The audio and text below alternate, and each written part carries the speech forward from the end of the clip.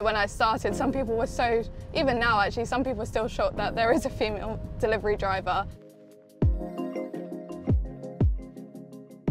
Hi. Hi, are you alright? Izzy's all dropped off.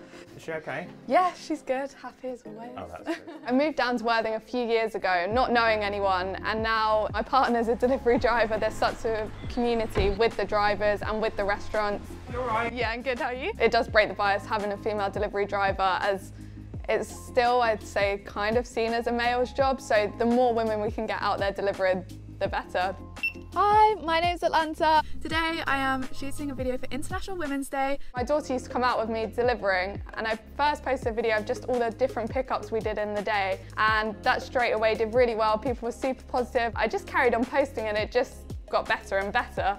I'm showing like what it's like a day in the life delivering, and other females can watch this and see everyone's super friendly, everyone gets on well. It's a